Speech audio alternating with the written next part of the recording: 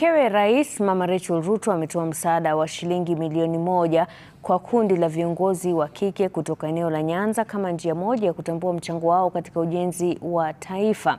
Kikundi hicho kilianzishwa mwaka jana ili kupigania haki za wasichana na wanawake katika eneo hilo. Kikundi hicho maarufu kama pani kilikuwa kikizindua mpango wao maalum wa kuhakikisha wamekomesha dhuluma za kijinsia. Katika hafla hiyo iliyohudhuriwa na viongozi mbalimbali wakiwemo mkewe naibu rais Rigathi, wanawake wametakiwa kuchukua nafasi zao katika jamii. We can mobilize resources and implement targeted interventions to enable the women achieve their full potential. This will help reduce the psychic poverty experienced in many rural communities, which when combined with a high level of dependency, leaves families with little disposable income for investment.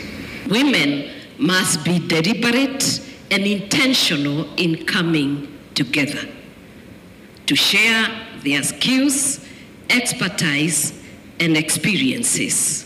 The association has the potential to amplify the women's voices and to bring meaningful changes to Nyanza, to the nation, and at the global level. There is no limitation.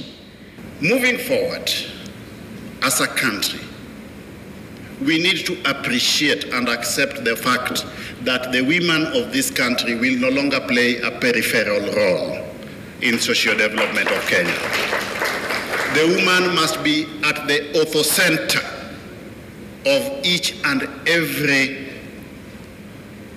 initiative in this country. 5 million shillings as we speak. We have also trained over 3,000 grassroots women on financial inclusion and linked them to opportunities in government for furtherance of their financial access to credit and financial needs. We have enrolled an empowerment courses in schools. We've provided scholarship opportunities to bright, needy students, and we continue to be the equalizer of our time.